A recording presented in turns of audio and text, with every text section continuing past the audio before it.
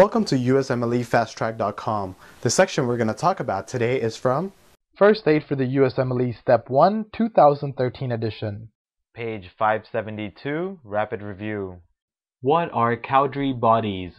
Cowdry bodies are eosinophilic nuclear inclusions composed of nucleic acid and protein seen in cells infected with herpes simplex virus, varicella zoster virus, and cytomegalovirus.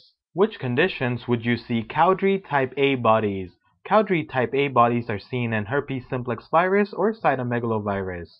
In what condition would you see Cowdry bodies type B? Cowdry bodies type B is seen in infection with poliovirus. In what condition would you see ferruginous bodies? Ferruginous bodies are seen in asbestosis. What malignant condition can asbestos exposure cause? With asbestosis, there is an increased chance of mesothelioma. Describe the characteristics of ferruginous bodies.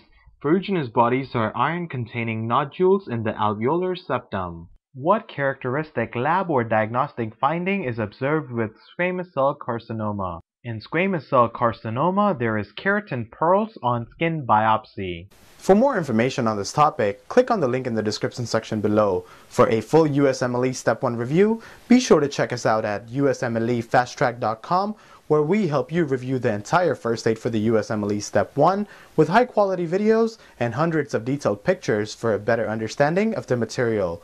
So to learn from the best USMLE review book, be sure to check us out at USMLEFasttrack.com.